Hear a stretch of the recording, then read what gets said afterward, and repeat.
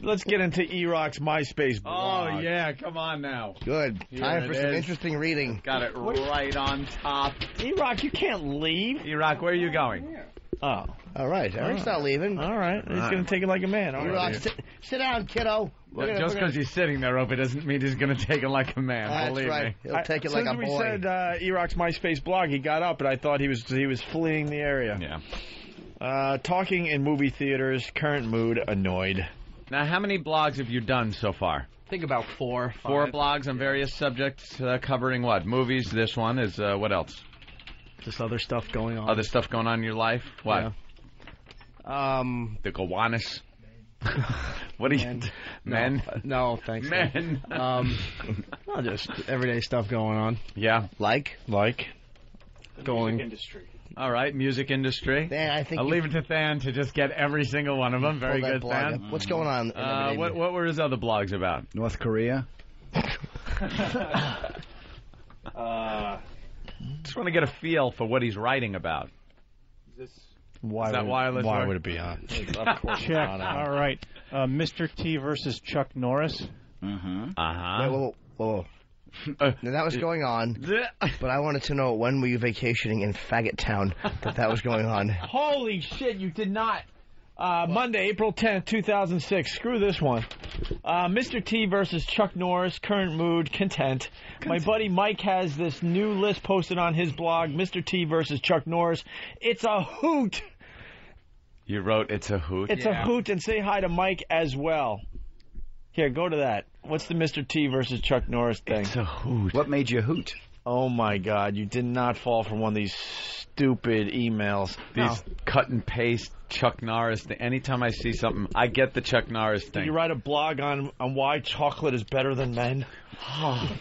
Chocolate never talks I just back made to a you. fortune from Nigeria. Somebody left me millions. This is like chicken soul for the douche.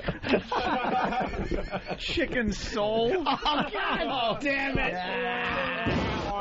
God damn it. Oh, he was enjoying the praise, too, man. That was a good one. You were enjoying it. That's terrible. I'm sorry.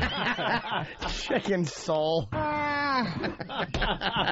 Maybe that's why the great physicist doesn't want to hang out with I know. Out goes Griffey looking up, and it's out of here! Yeah. Or is it? No, it's all for long. My mistake. Yeah. I know Dr. Cock would have known the answer to that. I'm a bag of jizz. That's what I am. Sit down, have a nice hot cup of chicken soul. Oh, God almighty. Well, Erock, be honest with me. Yeah. You want to do some soup searching next time? You try to come up with a fucking joke. I want to watch Soup Train and dance.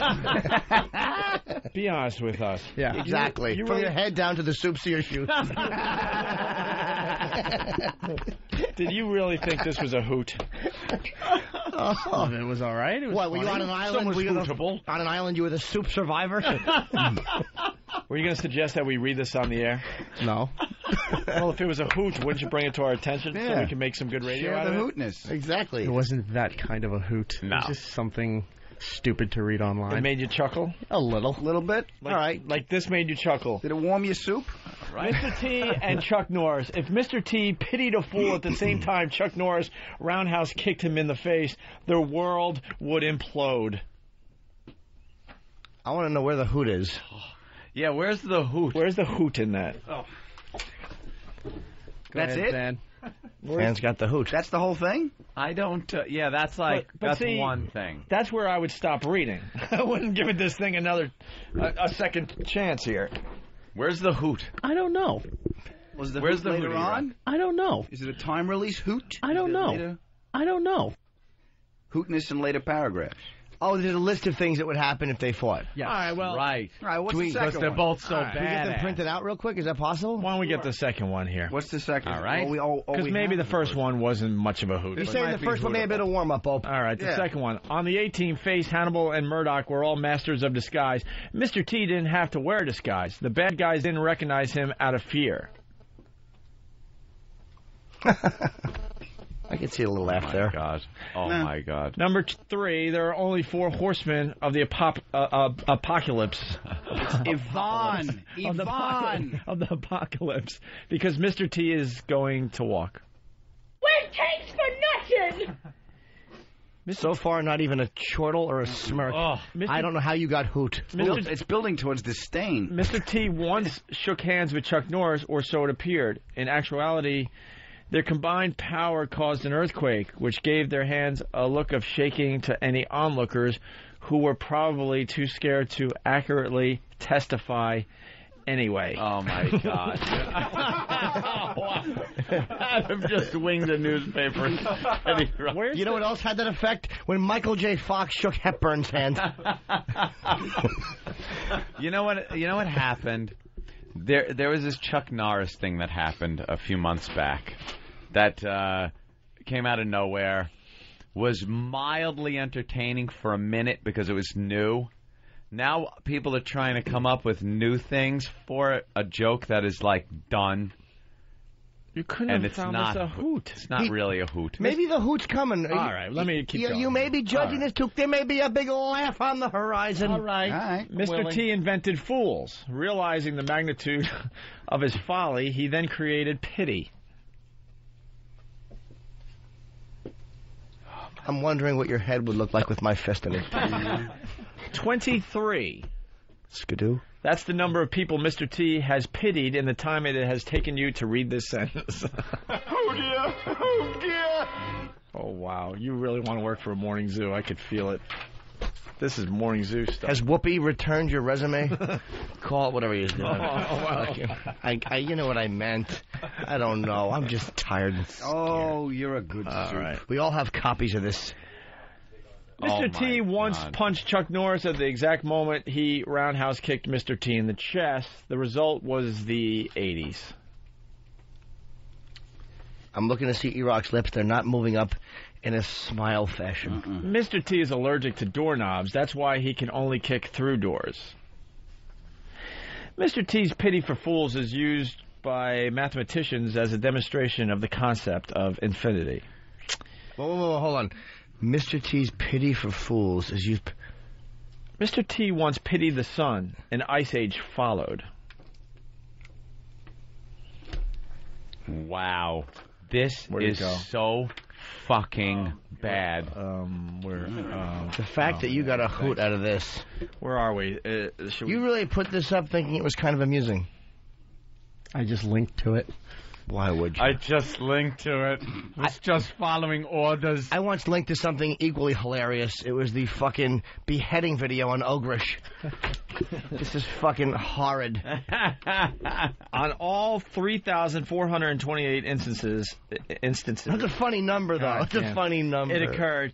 When Mr. T and Chuck Norris both deflowered the same woman, the resulting spermal battles have caused the woman's uterus to explode in a flurry of pity and roundhouse kicks. I imagine those same battles were fought on your back and chin, weren't they? Mr. T once rocked the Casbah, which explains why there is no longer a Casbah. Oh my God. Could someone else continue? What are you, 8? The last time Mr. T went to McDonald's, or as he would call it, McDonald's, Ronald McDonald greeted him. What occurred next proved to be the most violent beating of a clown ever recorded in human history. It's unfortunate he didn't walk into XM and meet an associate producer. Mr. T is not black. It's just that the sun is afraid to shine on him. There better be a hoot in the next 5 lines, or you're losing teeth, son. This couldn't be funny if it was written by Solely Sales.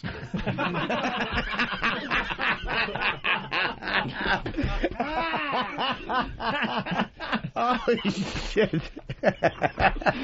That tops mine. I'm reading this from Soul to Nuts, but that was better.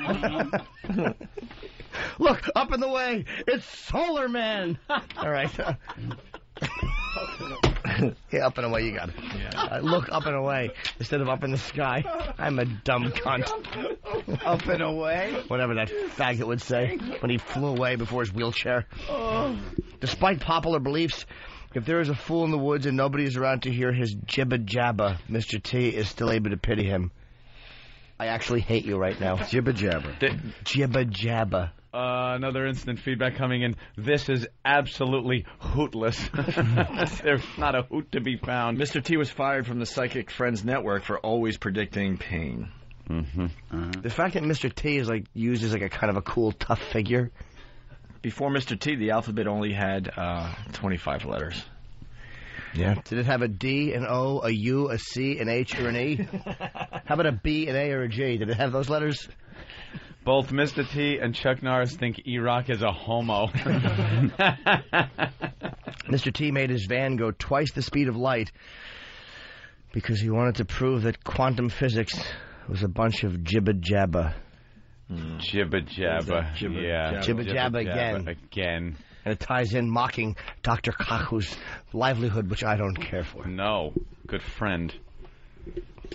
Mr. T was originally cast to play Arnold Jackson on Different Strokes. Uh-oh. I wonder if Linda Stacy is strapping in for this one. Unfortunately, every time he said, "What you talking about, Willis?" Willis shit himself. That's kind of funny. So, number 24 out of 25 is kind of funny. Yeah, shit himself. Not a hoot. Approaching a hoot. That's pretty funny. Not a hoot. Every time Mr. T pities the fool, the porn star regains her virginity, then proceeds to lose it to Mr. T. Well, there goes that laugh. Whatever. Sucked out in the vacuum of horribleness that you thought to link to. Because according to you, this is fucking Woody Allen's latest novel. Well, thanks, Erock. That was wonderful. No That problem. was good. That was good.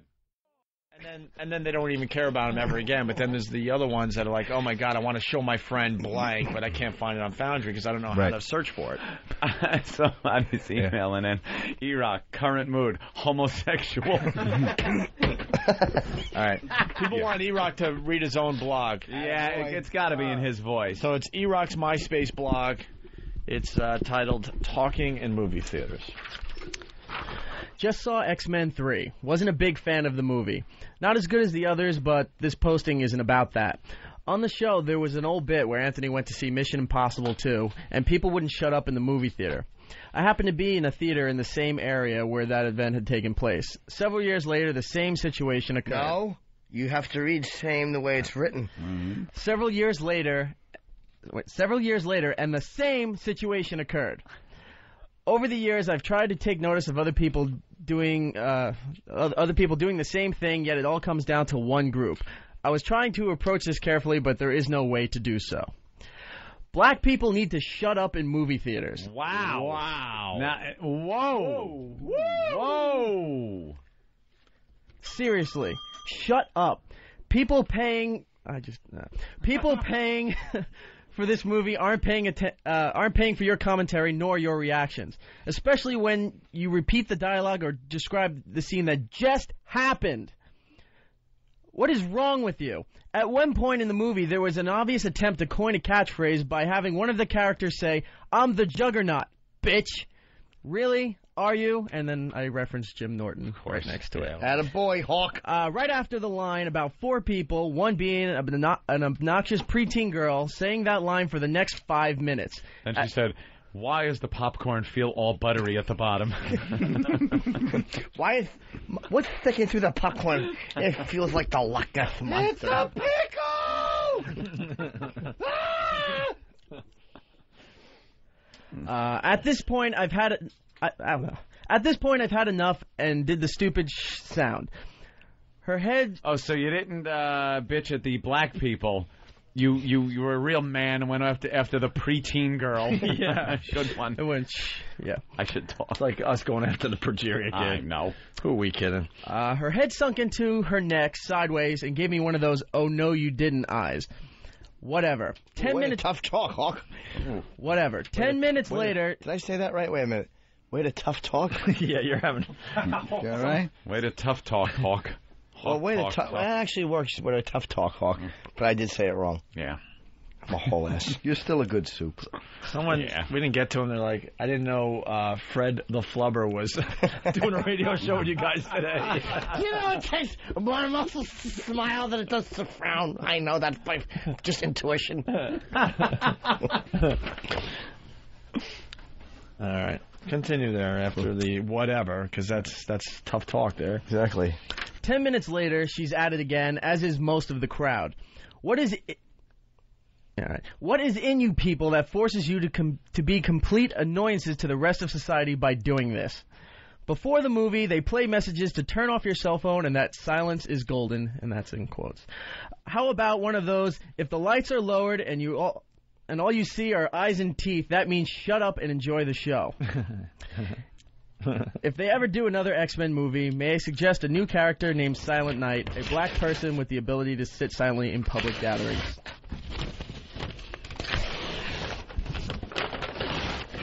Yeek. That wasn't that bad.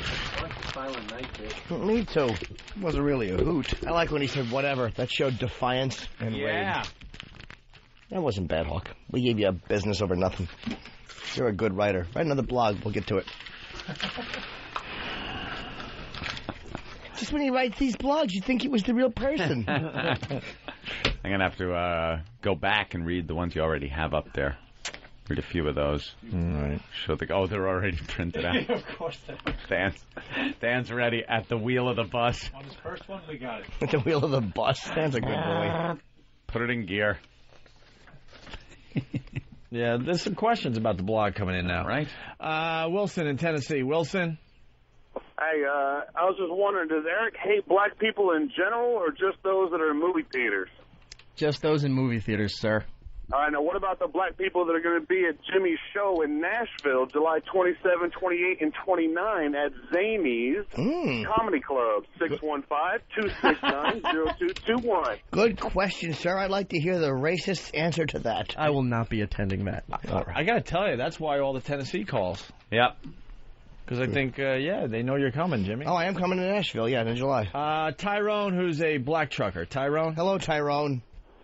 Hey, I want to know if that white motherfucker that was just talking is going to be up on them walk-bys you guys do on 54th Street. Yeah. 54th? Yep, he's going to be there right on 54th Street. All right, cool, because maybe he needs a little practice saying some of that dumbass honky shit to a motherfucker in real life. You know what I'm saying? You keyboard motherfucking warrior sitting there talking all kinds of shit. Yep. When you safe at home in your computer, have some balls, nigga. Tyrone. That's what I respect. I respect Tyrone. the motherfucker who said some shit. He doesn't say it to people's faces. He says it behind their blacks. That's right. Yeah, you're my favorite, man. Tyrone, if you're going to do a drive-by, by the way, just concentrate and make sure you aim for the one that has the toupee. It's not. It doesn't. Opie, for real though, you're my favorite. Thanks. And all the other motherfuckers is hating. Thanks, man. It's not a toupee. Oh, he's doing the not you. Damn it! If I hung up a half second more, You wouldn't have heard it. I would have felt really good. All right. Damn. Let's go to Phil in Indianapolis. Phil. Hey, we love Frank the Frowner, but has anyone ever noticed that he sounds like the Cowardly Lion from The Wizard of Oz on a 2-day drunk?